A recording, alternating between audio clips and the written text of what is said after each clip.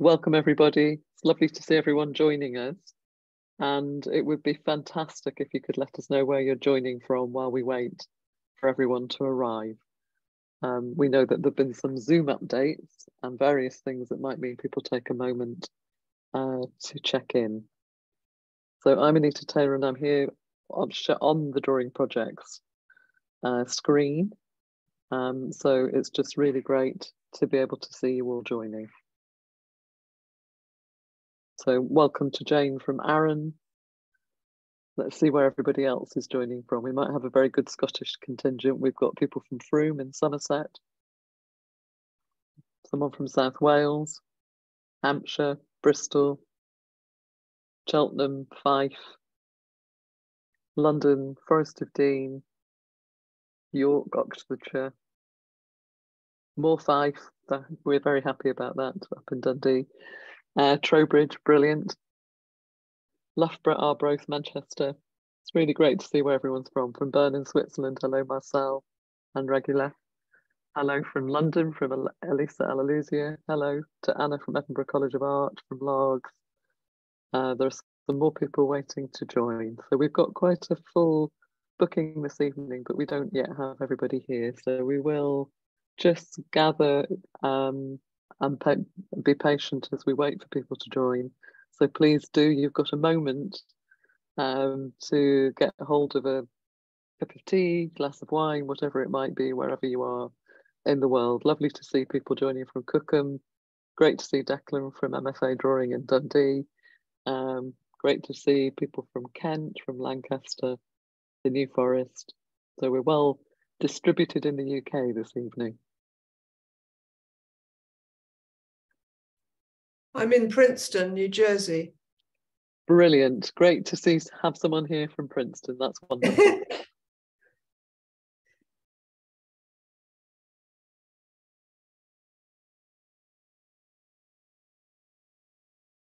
So we are just patiently waiting. We will start when we're just about 5 past, and people will still be joining. We have a co-host this evening, Fiona Cassidy, who's going to be able to manage people popping in when they arrive. But I think you probably will see that up on the screen, which is why we're trying to get everybody in first. And that's a really good question from Tania. So now you can tell us all what the temperature is where you are, given that we're talking about ice and water.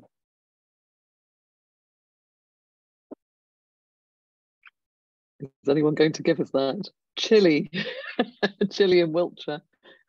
It's chilly in Dundee.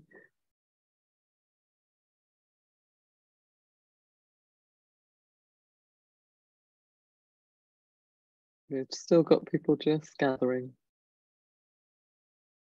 Warmish in Bristol. There you go. Is it warmish in Bristol, Emma?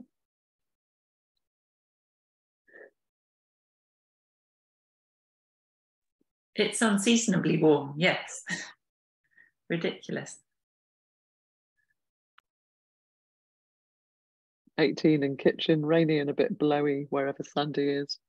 6 degrees and huge rains in Fife. Well, I agree with that. I look as though I've been slightly wet today. And some people are very cozy in their front room. I think that's a really good idea. Brilliant. So I think that I'm going just looking at my co-convener, co-host, co-pilot to check that we're ready to go.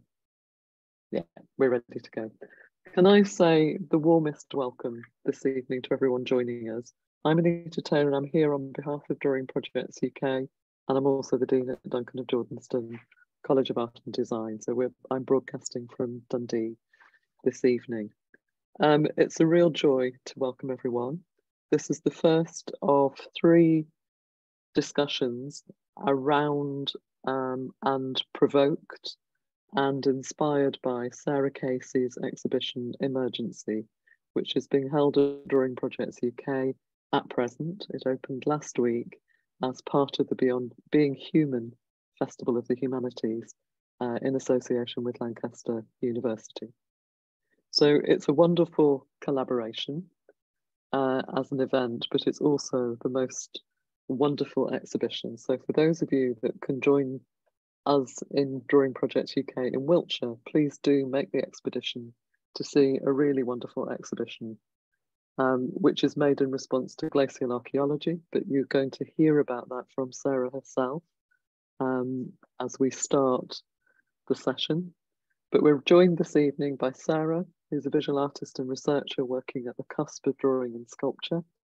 And Sarah has held many solo exhibitions, but she's also the co-author of Drawing Investigations and senior lecturer of drawing and installation at Lancaster University, where she's director of the School of Fine Art. We're also joined by Emma Stibbon this evening, who's a wonderful artist and is an academic as well, but is really renowned for her work. Sorry, I've got a glitch on my notes here, so I apologise. Who works primarily in drawing and print on paper, depicting environments that are undergoing transformation. So Emma's taken part in several international residencies, including those in Antarctica, which again, I believe you're going to hear about this evening. And we're really, really thrilled to have Emma with us this evening.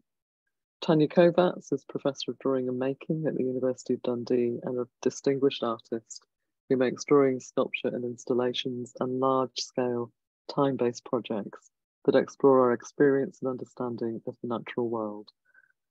Tania is well known for her writing on drawing, and she's also obviously one of our distinguished professors here at the University of Dundee. I'm really looking forward to the conversation and to hearing more about drawing from ice and water and drawing in precarious environments. It's wonderful to have this artist-led panel to present to us this evening, and I'm really looking forward to a discussion. Please make sure that you pop questions into the chat function. We will convene that and share that at the end of the session.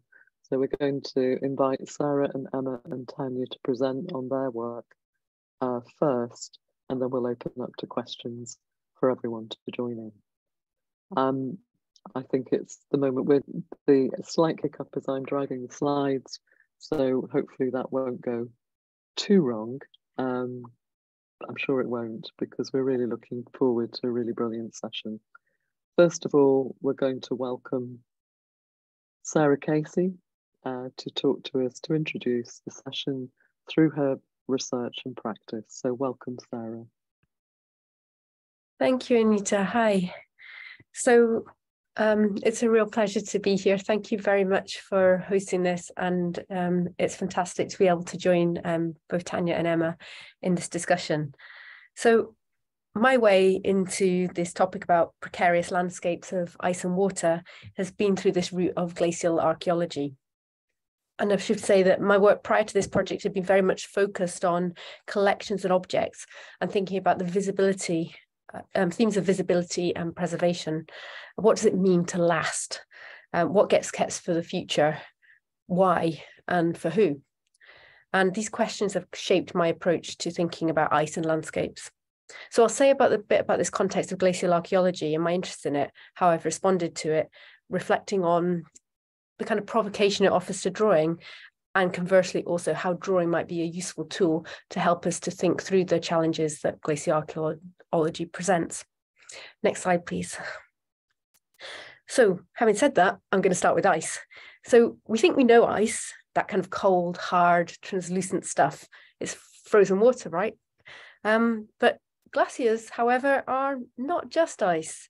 While they do contain water, they contain a lot of debris too, and kind of rocks and rubble. And as they move, a glacier, as you probably know, scours the landscape. It kind of picks up what's in its path.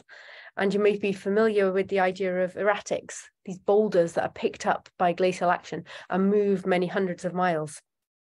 Next slide, please. But at times, the glaciers also contain traces of human pasts. And it's this that I find really fascinating. All too often, glaciers are characterized as something remote, over there, devoid of human entity, a kind of something far from human presence. But the fact is that high alpine environments Glaciers were not always feared and avoided. They provided often passageways between villages and communities on either side of a valley. And settlements that today may seem remote from each other were not always so. So a passage over ice could be much easier to traverse than the sheer faces of rock that we see remaining today. So what really interests me is this relationship, if you like, this entanglement between the human and the geological as embodied in glaciers. And this is made especially poignant and apparent when we're confronted with glacial archaeology. Next slide, please. So what is glacial archaeology? So you'll get a much fuller and richer description of this, and a much more authoritative one too, in the next talk in this series of events at Drawing Projects on 1st of December, when we've got 2 glacial archaeologists joining me in conversation. But in brief, I'll give a short description. So glacial archaeology is man-made traces of the human past that are frozen in time in the landscape. And by that, I mean in ice patches and in glaciers. But the increased effects of global heating, artifacts are emerging as the ice sheets in which they've been preserved for maybe 50, 500, 5,000 years are simply melting away as the ice thaws. These objects are emerging. But more worrying still, these artifacts are particularly vulnerable because while these kind of really arid sub-zero temperatures of the glacier has preserved material that wouldn't otherwise remain, things like hair, leather, textiles, but once exposed to the air, these fragile structures are really quickly deteriorate once they've been exposed and will also be lost. Next slide, please. And more compelling still is that unlike terrestrial archaeology in the ground, the finds don't always follow the same kind of layered stratigraphy that we might find in the earth with perhaps the newest on tops. And they're without context. You can't date them from the soil in which they're buried. And I was piqued by this idea of a glacier, of a kind of unruly archive, a kind of collection storing things, but then these things emerging from different timeframes on the surface as the ice is now melting at unprecedented rates. And I'm going to talk about how I've approached it in this topic. And the project's called Emergency. Next slide, please. And this quote came from Rebecca Solnit's Hope in the Dark. And having worked previously with museum collections as a kind of stimulus for thinking about loss and changing futures, I was really struck by this embodiment in these glacial archaeological objects, this embodiment of the precarity of our environment, the challenges they pose, and how to think about the emergence of something out of loss. And as Rebecca Solnit says, inside the word emergency is emerge. It means from an emergency, new things come forth, which I think really poetically resonates with these artifacts. So next slide, please. So glacial archaeology. Well, my interest in the topic really began in 2018 when I learned of an exhibition of artifacts on display at the Valais History Museum in Sion, that's in the Valais region of Switzerland. So I travelled to see them, and I ended up being able to strike up a dialogue with the curator there, Pierre-Yves Nicot, and who very generously responded to me, taught me around the show, answered loads of questions about the artifacts, and then kind of kept up a dialogue with me afterwards. So while I was there with these artifacts, I spent time with them, drawing them as a way into understanding them. What is this that I'm seeing? How can I understand them? How might drawing work as a kind of proxy for touching? How might it enable me to get close to them? And then last year, I was fortunate to be able to get a Henry Moore Fellowship to pursue this work further, to think about this absent and presence. And the question I was thinking there was, how can I use this kind of material and visual language of drawing to capture that sense of the artifacts, which give this kind of really fascinating and valuable insight into human history, but come at the cost of lost ice and all the kind of problems that's presenting us now within the world. So this was particularly interesting in thinking of drawing, which is a tool of marking, a means of preserving an action or a gesture. It leaves a sense of its material record of a presence in time. You leave a mark, you leave a trace. It's kind of fixed and held. And so what I ended up doing was making a series of works with graphite dust in wax paper. So what you're seeing on the screen now are a series of like 3 or 4 drawings layered up. And each drawing is, if you like, sandwiched flat. Like on one layer, you've got graphite dust, and then another layer on top, and then that's fused shut with an iron, and that traps the drawing. And so they're on these kind of sheets of translucent wax paper, and the drawing is just trapped in the dust inside.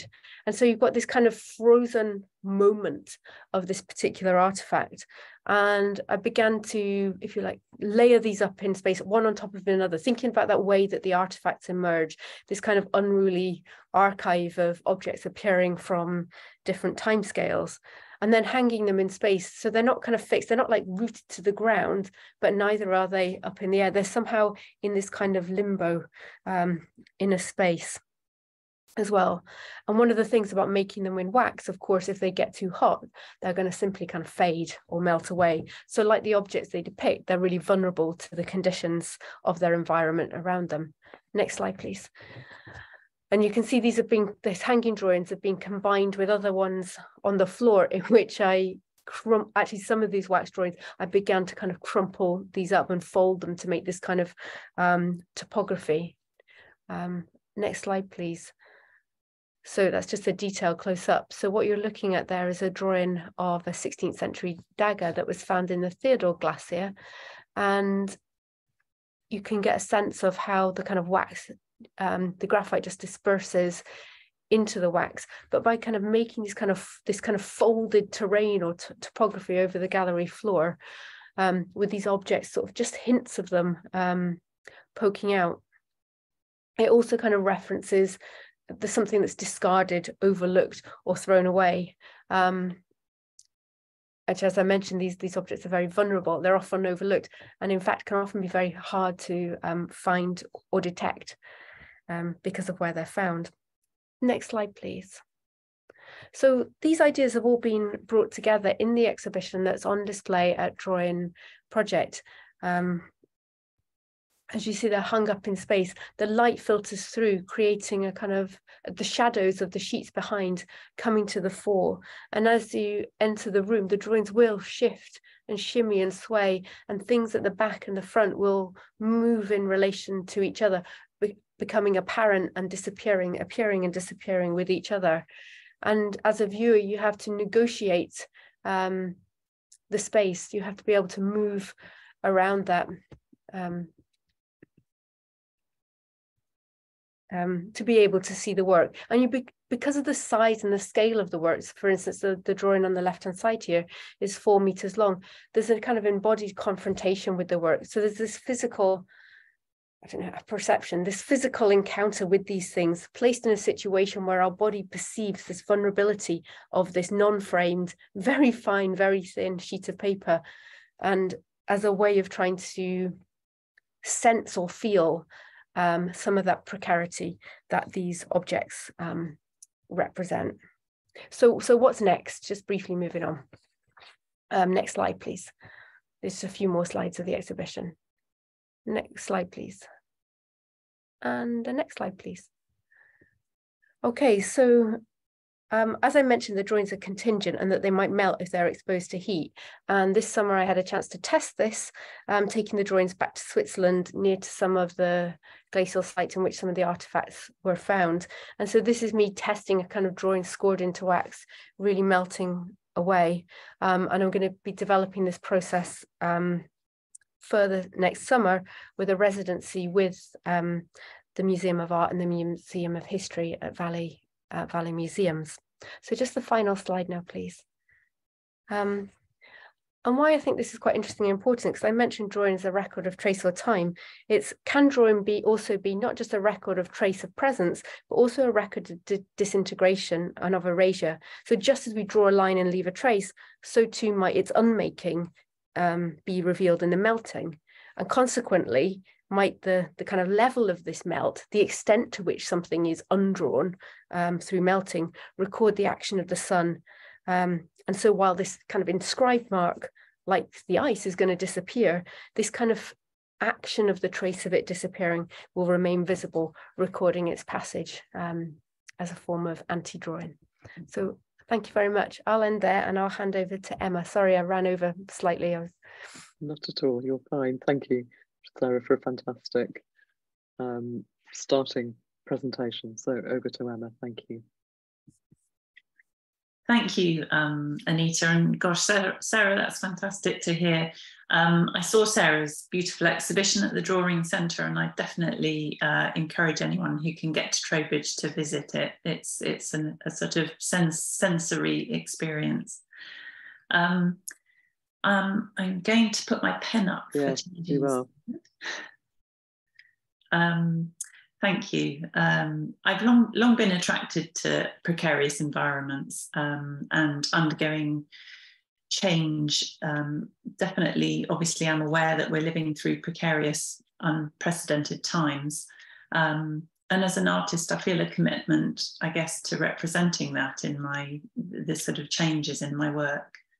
My preoccupation with icy places, next slide, stems from, I guess, the incredible beauty and wonder of extreme locations that are set against that awareness that the retreat of polar ice sheets and glaciers are having. And of course, that's having a profound effect on our global environment through sea level rise and extreme weather events.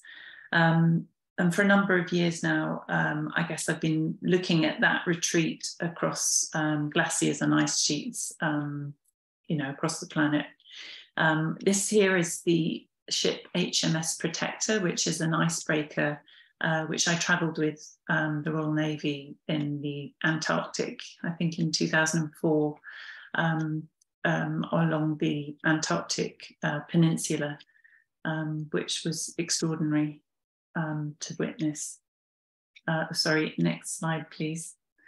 And for me, it always starts with drawing out there in the field. I'm interested, I guess, in how I can communicate about that experience, that sort of physical, visceral sense of being in a place. I do a lot of walking in the elements, drawing from observation, using my camera, maybe gathering some earth materials or actual kind of elements whilst I'm out that I might incorporate back in the studio. Next slide. So whilst I was in Antarctica, I made many sketchbook drawings, observations to try and record and capture something of that monumentality of what I was seeing, but also the kind of fragility of it. And here we can see some ice sheets, some ice fronts that I witnessed along the Antarctic Peninsula. I kind of fill the sketchbooks, but also, next slide, please. It's a combination of that and my digital camera. These drawings here were made on a crossing that I made from the Barents Sea, from the north of Norway and up to the Svalbard in the high Arctic. So it was a small wooden sailing vessel, and over the 3-day passage, I think I made about 50 small drawings out on deck. And literally, as we kind of travelled further and further north, the sea was really, really big and rough. You could actually see the wet media freezing on the page. So it was kind of interesting to review that in the drawings. Here, I think probably you could just about see in the bottom left one, the ice crystals that have kind of formed within the media. Oh, next slide, please. So drawing, I guess, from observation, has that different sense to being in the studio. There's that kind of urgency of the weather and challenges of the elements and wind, maybe eaten by a bear in Svalbard.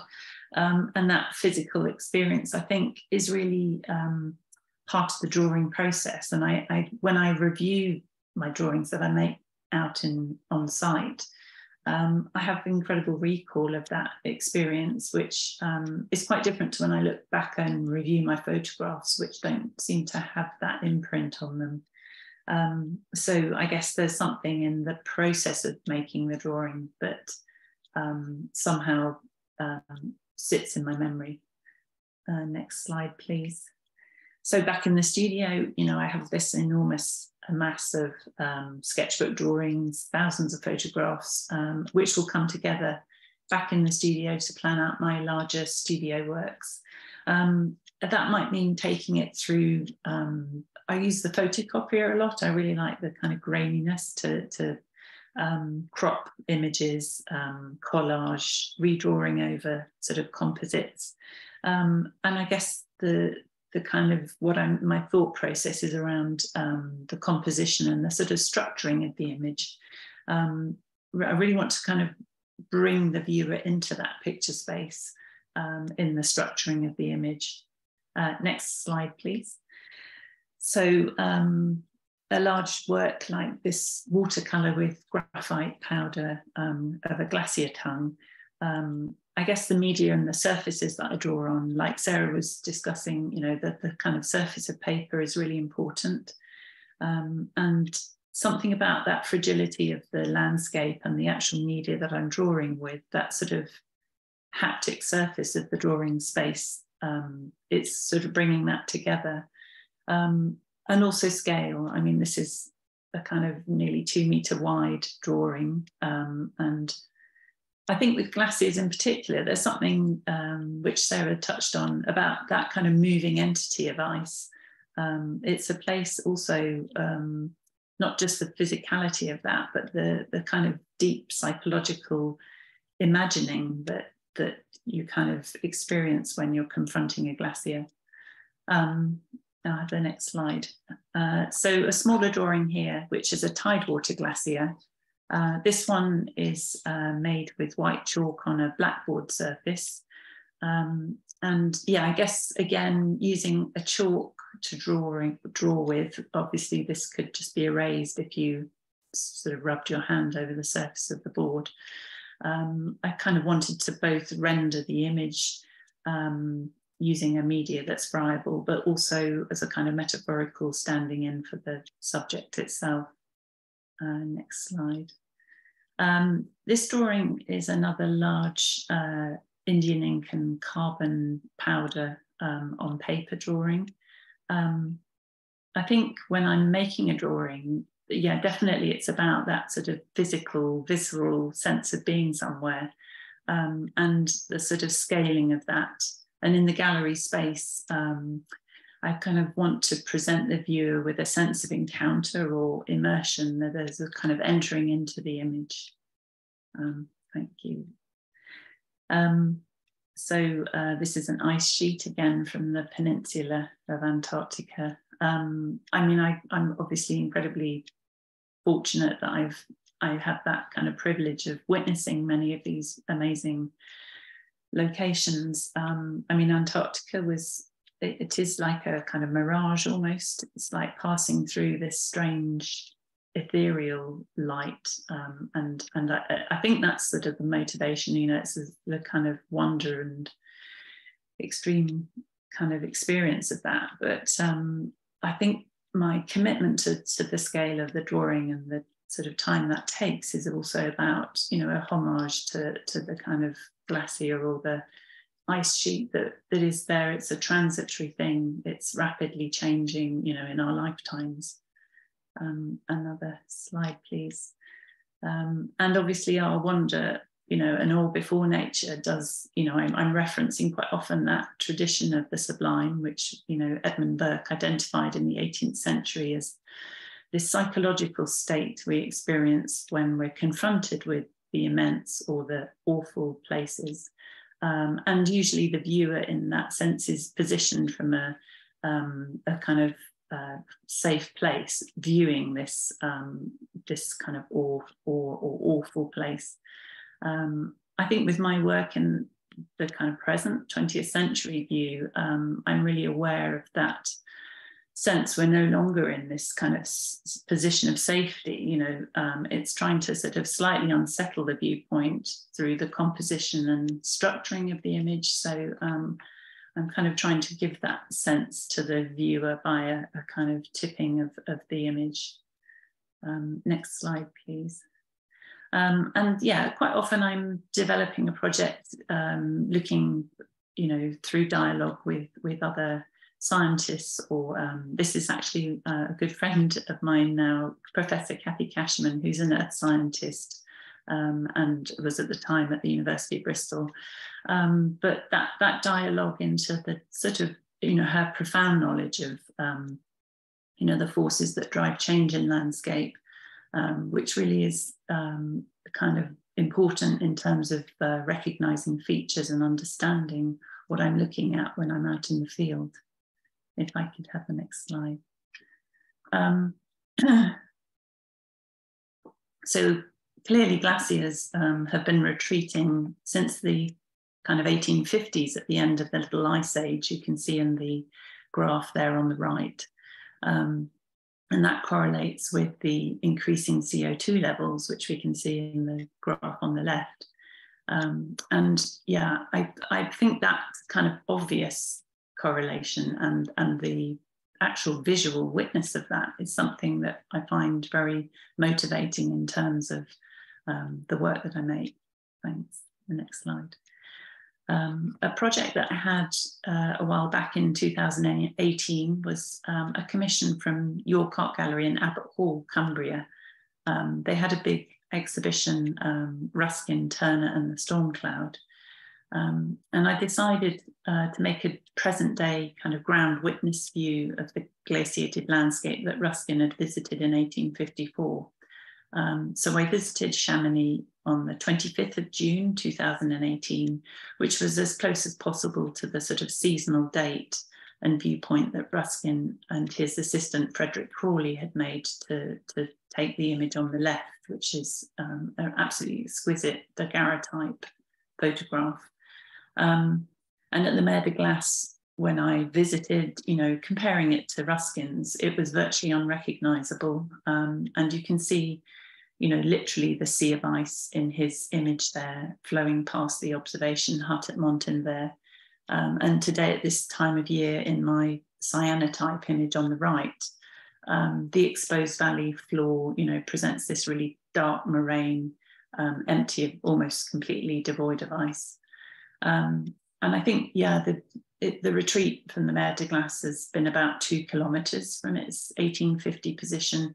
So I obviously expected to see a comparative change, to the Ruskin photograph. But I think what really shocked me was having visited the site 10 years previously, it had majorly gone back since my last visit. So, it really brought home to me that, it's happening in my lifetime, that kind of sense of witness and actually documenting something that's literally before my eyes. The next slide, please. So although, not directly icy, I thought I'd include something a bit different to my ice works. It's obviously connected to climate warming, and it's a more local event, which was a forest fire in Wareham in Dorset, which led me to think about the increasing devastating forest fires across the globe. And I approached the Forestry England, who gave me permission to salvage the burnt timber from the Wareham forest to incorporate into my drawing. And it's, a big wall drawing, about 5 metres wide, from charcoal and carbonised wood that I found on the forest floor. And I incorporated the carbonised conifer trees in front of it, sort of setting it into the floor space. To kind of, I think my aim was really to try and create this really immersive experience for the viewer, hopefully, acting as a stark reminder that with climate change, climate warming, these devastating forest fires are now increasing globally really rapidly. I'll have the last slide, thank you. Another ice front in Antarctica. So really, I feel strongly that the capacity of drawing to connect us is really palpable. And for me as an artist, that sense of witness to what's happening in our lifetime. And the challenge, I think, for me is to try and render this uncertain future to audiences through drawing. Because I feel, you know, that whilst scientific data clearly demonstrates the impact of dramatic increases in global warming, and we can see the effects of this for ourselves, there's this growing gap between our understanding and our willingness to take action. And I believe and hope that, you know, creative methods of communication kind of engage us on an emotional level, and that can contribute to galvanizing us to perhaps change our behaviour. Okay, thank you. Thank you, Emma. That was a fantastic presentation, such stunning images and work, so thank you. I'm really thrilled to welcome Tania.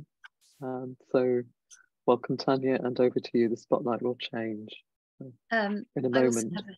I also have a pen that I'm going to. Brilliant.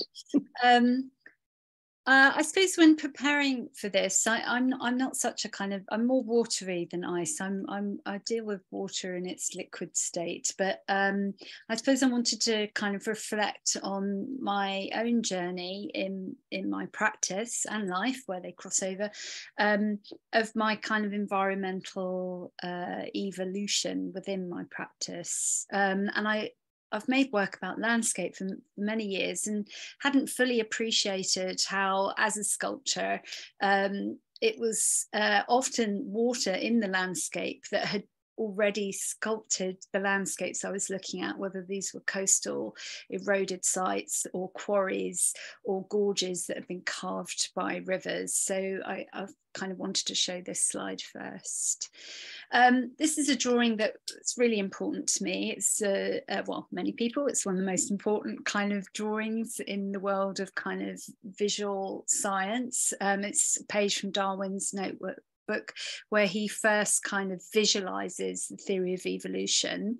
And I suppose one of my ways into understanding the landscape, understanding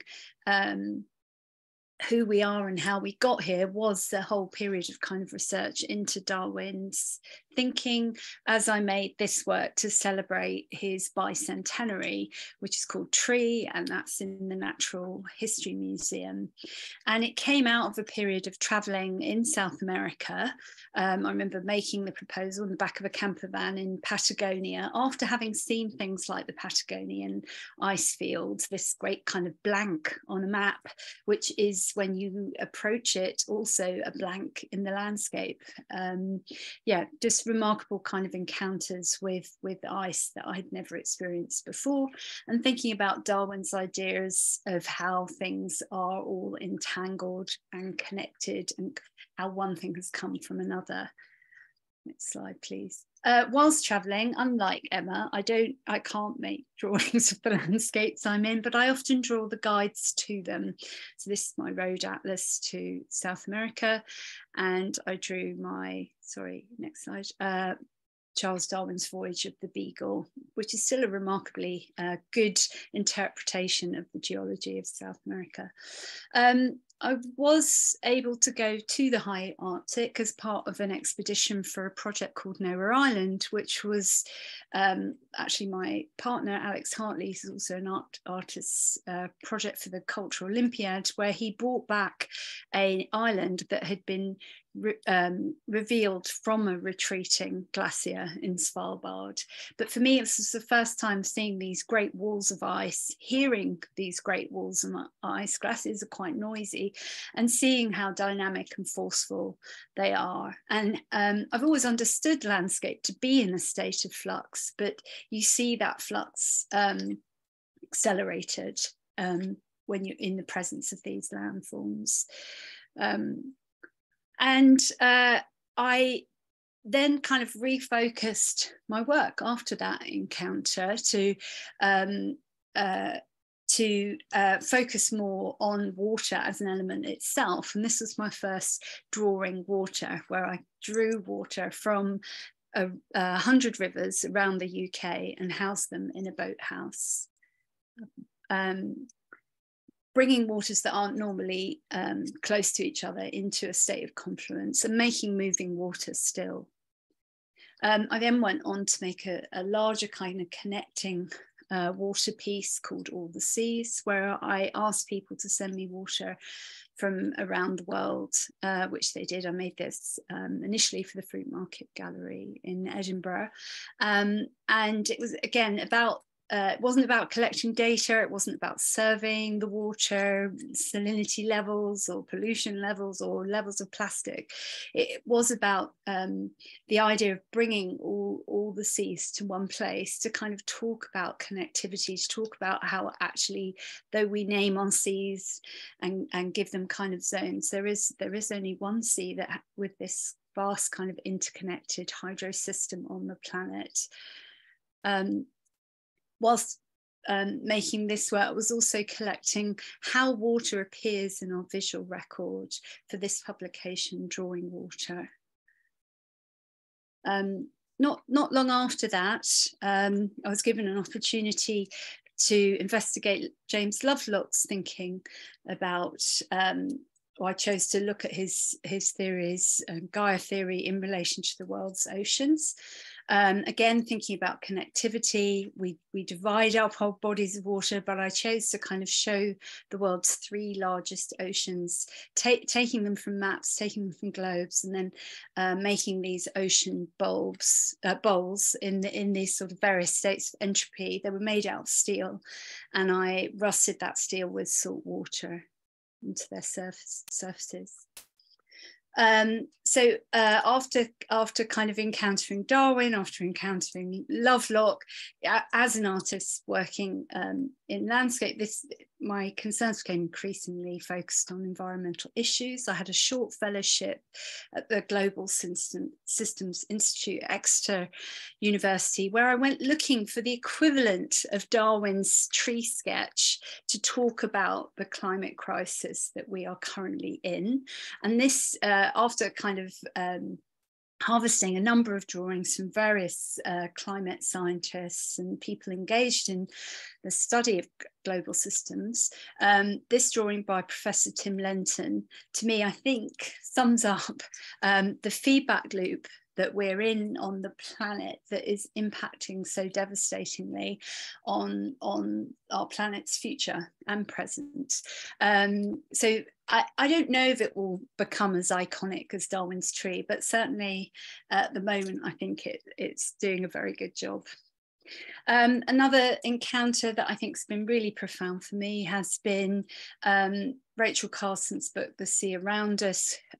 This incredible marine biologist wrote the story of our sea as a poet as well as a scientist.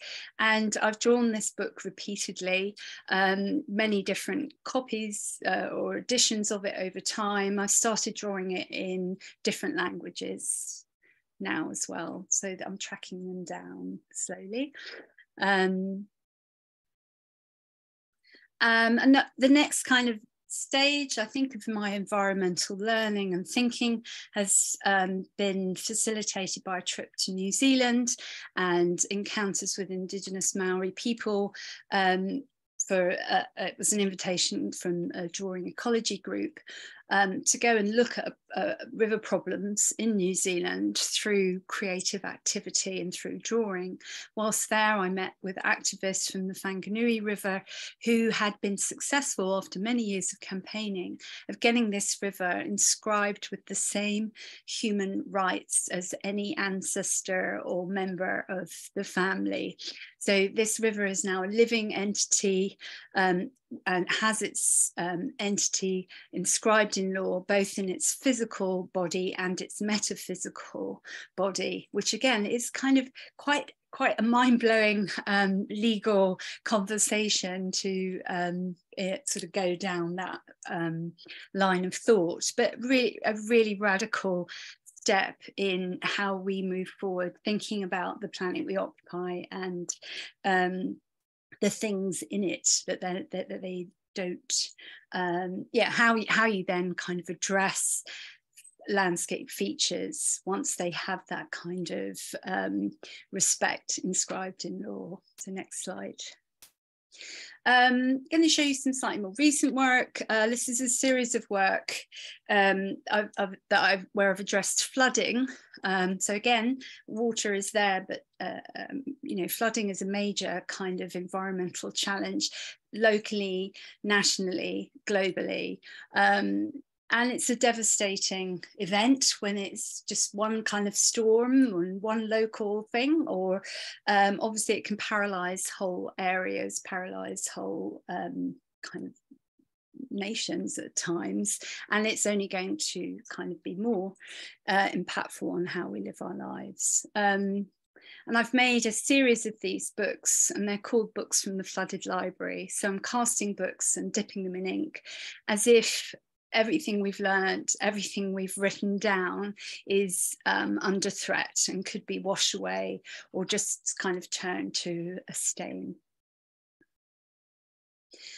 This is a drawing I make repeatedly. It's called Sea Mark, and it's about drawing to the horizon, and it's about drawing the sort of space, quite a meditative space of the sea.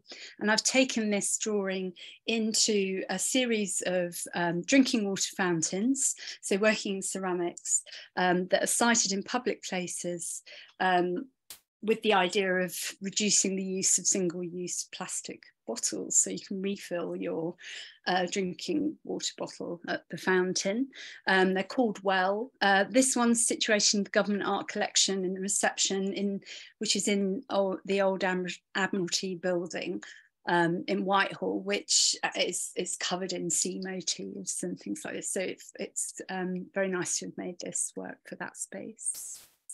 I've made a series of books, drawings onto atlas called Sea Stains, where I kind of try and indicate how the activities on land are affecting our seas through this sort of staining of the maps. And I've been making, for some time now, a series of works onto hydrological charts, so sea charts. Obviously, as land-based creatures, we have a tendency to be sea blind. You know, we're not as focused on the importance and fragility of our oceans. But I suppose that's something within my practice that I hope to address, to increase our appreciation of the importance of our waters. This is a recent work just gone on show at Pallant House in Chichester. It's another river collection work, collecting water from 78 different streams and rivers in Sussex for a show that's called Sussex Landscapes. I was born in Brighton, so I was invited to come back and explore my backwaters somehow with this work. And a more recent, a piece I finished this summer is called Co-Tidal. So quite new kind of exploration of working with film, working with my drawings in film. The Book of Seas features quite heavily in Co-Tidal. And it was a commission from the Time and Tide Bell organisation, who are placing various bells in locations around the UK to draw attention to how precarious our situation is, how people living in coastal situations are at the front line of our climate crisis, and rising sea levels as a consequence of glacier melt, of a consequence of bodies of ice melting and temperature rising, will start to impact on all of us. And there are many places around the world where this is already being felt. And there's a real difficulty in knowing what we know about our climate crisis, and it's so hard to fully appreciate what we're being told, what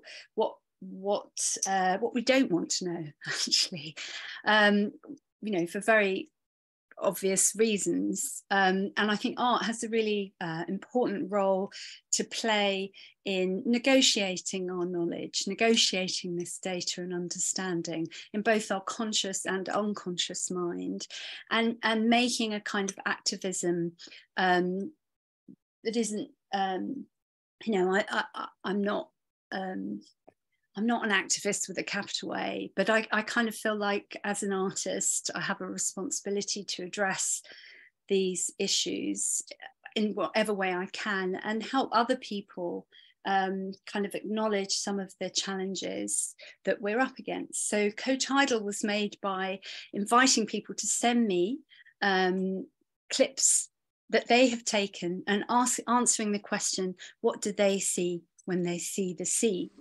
And yeah, here's a little clip.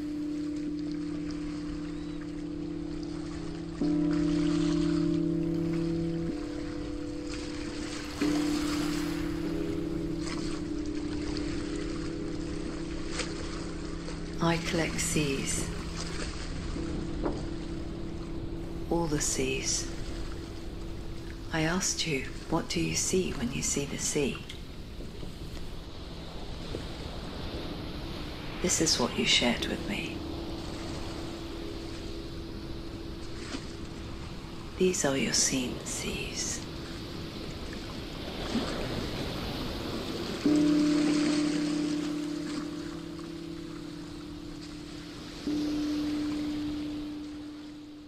Thank you.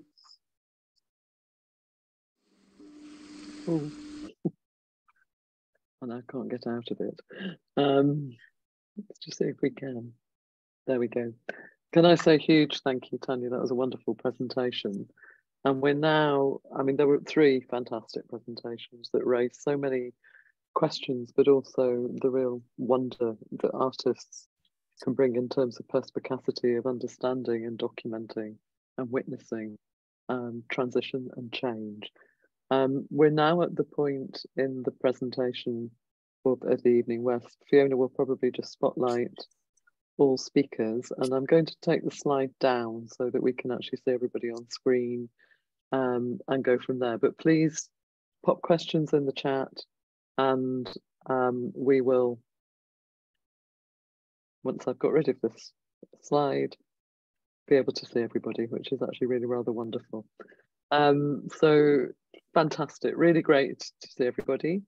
And I'm sure that there are lots and lots of questions coming into the chat, and I'm sure that we need to, I'm sure there are questions from the panel to the panel, and I don't know if Sarah or Emma want to add anything or ask a question of each other, because I think the connectivity, and it may be, Sarah, that you've got something you would like to introduce our discussion with, given that you, in a way, curated our panel with a very particular reason and rationale. And I think, you know, the sense of working in precarious environments is absolutely clear, and the precarity of our world is absolutely fundamental across all 3 of these presentations. So Sarah, I don't know if you want to have the first comment or question, and then I'll go to the chat to pick up everything in there. Okay, well, just thank you to Emma and Tania, because it was absolutely fantastic. And what I found really interesting, and one of the things I was interested to, if we were put together to speak, is this around this theme of kind of change or precarity. And one thing that came out, I thought, quite strongly was this idea of flux, of things being in motion. Tania, these environments, you think of the rock as being something really solid, but actually it's been shaped and changed by the water. And Emma talking about kind of how the materials were, she was watching them shape and form and change on the page as the water froze, and so on. And so there's this strong sense of kind of that which is fixed, the material presence of the rock and the fluidity of water, but them having this relationship of coming together. And I just wondered, and this might be a bit of an odd question, whether either of you had anything to say about that drawing being both this act of marking and fixing, but also its kind of openness and capacity to talk about change. So you talk about change of flux and these precarious or moving or shifting environments very much. And I just wondered if there was something that about drawing that lent itself peculiarly to this. Perhaps I could just, if that's all right, Tania, come in on the experience I had of making those little drawings of the sea on deck as I was crossing this Barents Sea, which was started out, I mean, it was really rough and wild, but it started off at probably about 7 degrees air temperature. I'd done a bit of work on the bridge, taking down the log every hour, and for the crew, and mainly actually because I felt really seasick, and actually drawing was quite a good way of kind of getting your eye line on the horizon.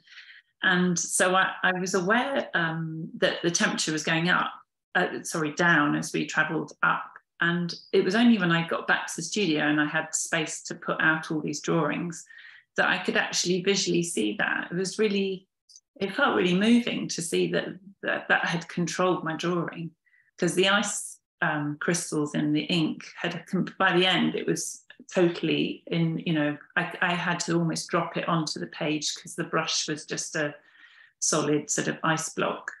But yeah, it was in answer to it was very palpable evidence that, the elements were controlling what was happening. I had, by the end, little control over, what the media did its own thing. And that was really, I copied out the logbook, put the time on each drawing, and then I could see that correlated really accurately with where we were in terms of the latitude as we were traveling up. So yeah, it was kind of, a bit magical. I suppose if I wanted to respond to that, there's a couple of things about, I think I get images of Ruskin's drawings of rocks and mountains, and how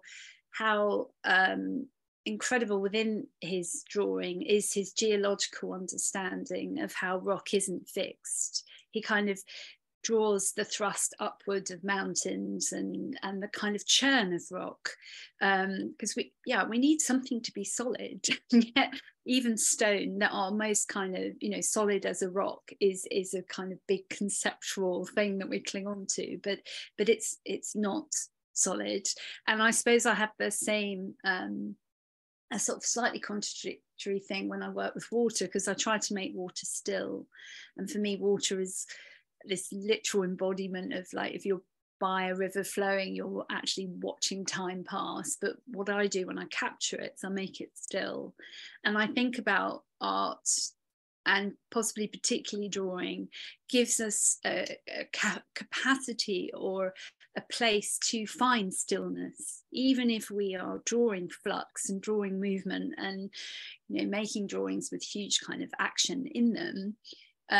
They do slow us down, and they do give us a stillness. I mean, and there's also the kind of, it's one of the reasons I will repeatedly make the sea mark drawings, because it's a space where I become still, and that's very precious to me. And I think when I look at that drawing, it makes me still again, even though I'm trying to draw the movement of water and the energy of water rather than a picture of the sea. The drawing itself gives me a stillness. And I think taking, it's something I bring into my teaching a lot, and thinking about ecological thinking. I also want to kind of embody ecological thinking in relation to states of mind, states of well-being, as well as thinking about planetary well-being, trying to kind of incorporate that with an understanding of the individual's well-being within it. And I think, I don't know, Sarah, something about those humble shoes that have somehow been found in a glacier. I mean, that's such a kind of needle in a haystack image, and just wondering if the shoe represents a loss of shoe or loss of life, or just what that shoe has been through, and just how what a still point it comes to in the drawing, possibly stiller than when it was in the glacier. But yeah, thank you. Yeah, there's lots of shoes. Lots of shoes. But they're amazing objects. Just it's that point of thinking about where have they, it's that idea of the erratic, the thing moving both in space but also in time, having come down to us and appearing, and thinking about what it's witnessed and seen. I had a question, because which is about gender and ice, because the polar spaces are quite gendered spaces. They're associated with kind of heroicism and explorers, and who were almost exclusively male. I mean, there are exceptions to that. And I wondered, particularly Emma, if you could speak to your experience as a woman in those spaces, and what was your if there's any reflection on how I think traditionally they are spaces not occupied by women. Yes, interesting. I mean, in Svalbard, there are several Norwegian and Scandinavian female explorers, and remarkable women that, against all odds, seem to kind of somehow survive in a really extreme situation. I would say not only in icy extreme climes, but anywhere actually. If you're a female out working in the landscape, it's kind of a vulnerable place to be. There's sometimes I've had one or two kind of hairy situations, but it is something I'm conscious of. But coming back to ice, I think actually that isn't down to gender in Svalbard, because the bears don't distinguish. That's my only thought when I'm there, is like, don't get eaten. But I think, I would say I've encountered actually, this is practically on an application for a residency. It was with National Parks in America at one of their national parks, which was glaciated. And I really, really wanted to go, but I thought, it would be sensible to take another person, my partner, and it was up in the mountains and miles from anywhere. But they were categorical about, no, you have to be on your own. Only one person can go. And I did think, wow, I'd like to know how many women actually come on this residency, because that's really asking. I mean, there's probably lots of women out there that would do that, but it wasn't for me. It's quite challenging, isn't it? I mean, the sense of how pioneering you are. I know you're going out on boats with other people and others to get to the locations, but there is a real sense of pioneering, to understand and retracing steps that others have taken in order to document. And there's a comment in the chat which is about the non-human presence. I mean, the presence is as the viewer and you the maker. And I think that's true from all three of you. It's the forming the equivalent to the experience and the equivalent to being the explorer of that experience seems quite fundamental. I mean, tipping it into exploring, I'm not an explorer, I don't take risks, but, it is interesting to see how response is. I can't remember the woman's name who died on K2, I think it was, but it was, the first and, foremost thing was, she's a mother. What was she thinking of? This is outrageous. And how many male explorers, of many, many who die on mountains, that's never the first response, is he was a father, what was he thinking of? I think it is tough for a woman even now. No, that's a really absolutely certain within that.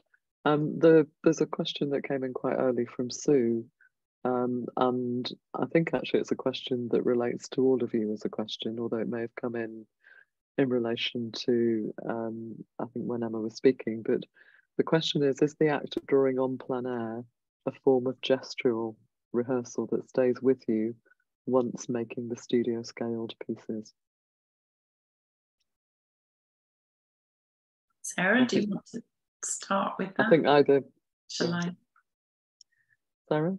I can answer that. I would say, almost perhaps less in my case in the landscape, but when I was talking about encountering the objects, the drawing is a kind of remote, it's like a form of remote sensing in itself. Your eyes attached to the artifact that you're drawing, and your hand mimics the motion of your eyes, and you're almost imaginatively touching the thing, and it becomes a way of trying to imaginatively sensorially inhabit the artifact. So kind of feeling it within your body and having that, then you have that bodily memory that you can transport and then use to, I don't know, what's the word?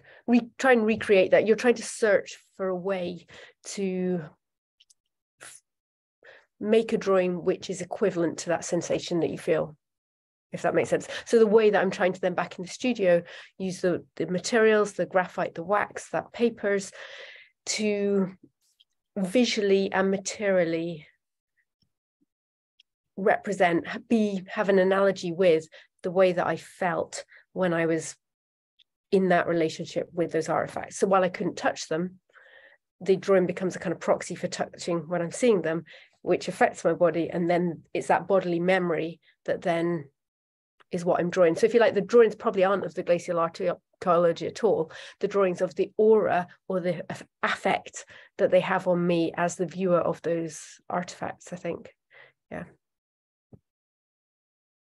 Thank you, Sarah. Does anyone else want to answer? I think that's a great answer. And I'd like to say I can't remember the last time I've drawn in the landscape. For me personally, I have great pleasure in being in the landscape, but it's about an unbound experience. There isn't an edge to it, and I only find the edge when I'm back in the studio. So yes, I'm in absolute awe of people that drawing within it is part of their practice. I have huge respect for it, but I know it's not part of what I have done so far. Who knows? I might be working up to it. Okay. And that was really interesting, Sarah.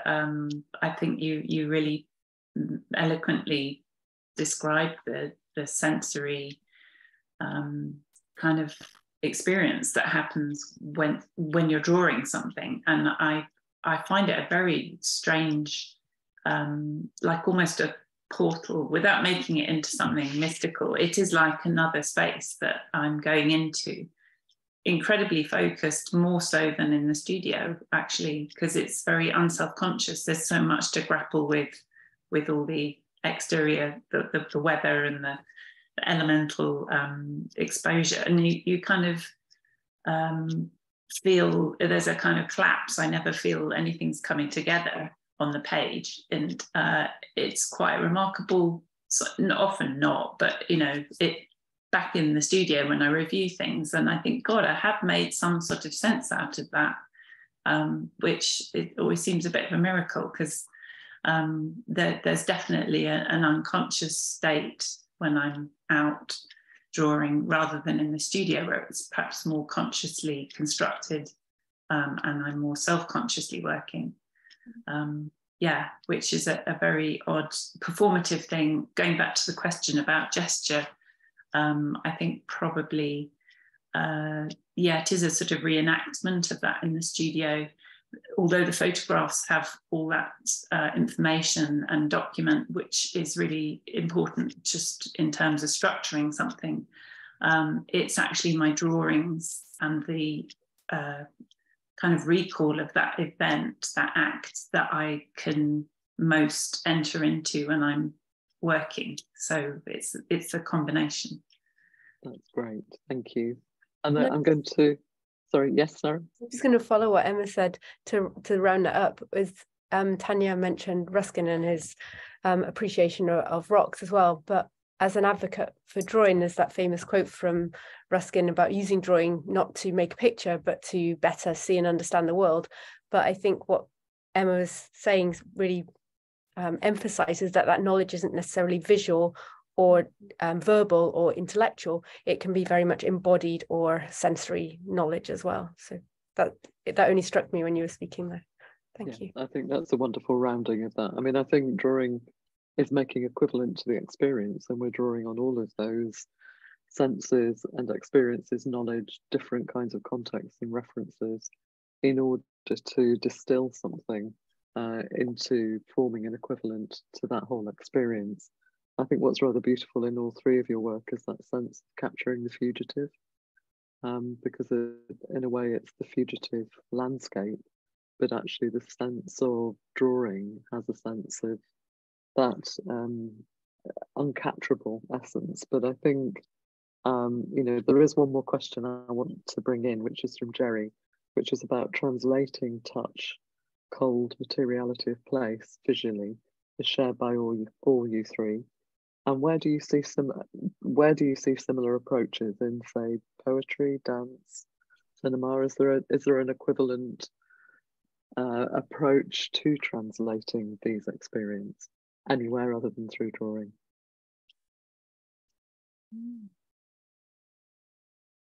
Of course. There's the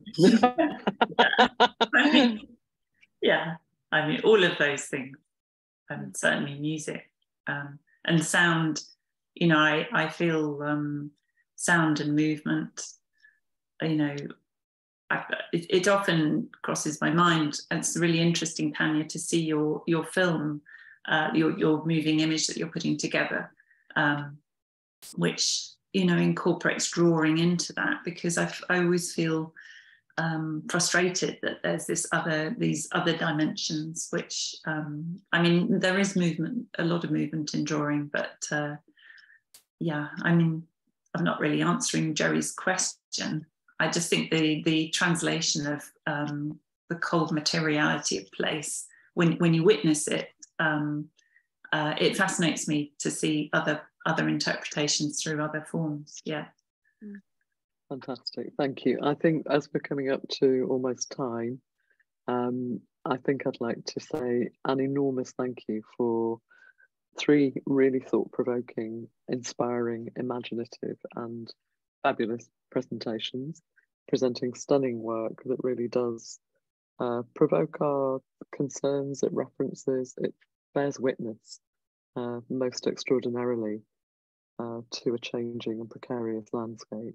So I think everyone can actually put their microphones on, and I'm sure that one of them from the MFA drawing will be the loudest clap, if there are more of them watching.